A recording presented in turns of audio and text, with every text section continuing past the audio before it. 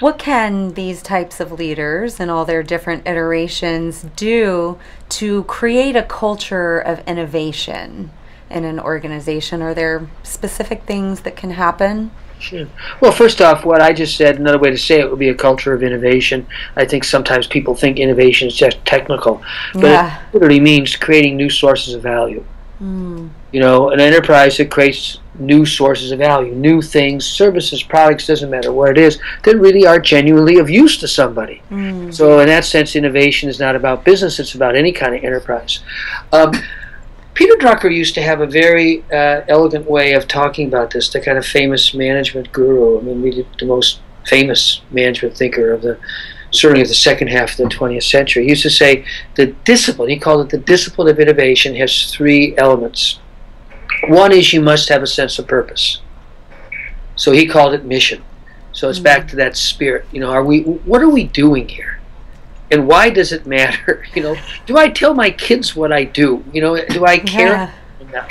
So there must be a sense of mission or purpose. And secondly, you need to crystallize that into particular things you're trying to accomplish. So that's where the idea of vision comes in, right? So yes, here's what we're doing, here's what matters, here's the purpose of Sarter TV, you know, we're engaged in something here we think really matters. Oh, and in this little interview right now, and in this product we're doing right now, or this project, here's what we're actually trying to accomplish. So vision crystallizes this general sense of purpose into something more tangible. And something you can say, this is what we're actually trying to accomplish in the next 3 months or 2 years.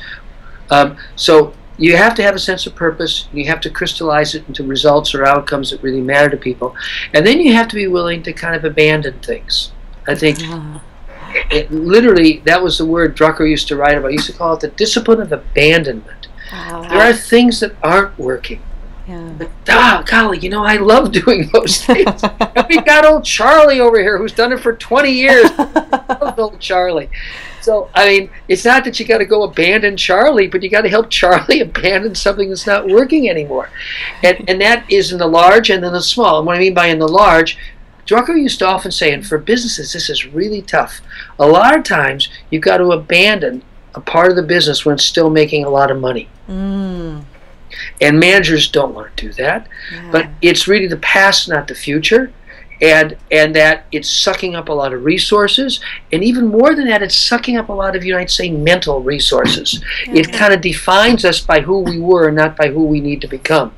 And that's obviously a very tricky matter. So it may be in the large sense of, you know, this is a product that still makes a lot of money, but, you know, it's really also draining a lot of our resources, keep propping it up. At a certain point, he said, you often have to abandon that product. That may mean just spinning it off or selling it to somebody else, even when it's still making money. You know, but if you want to sell it off to somebody else, that's actually a good time to do it, when it's still making money.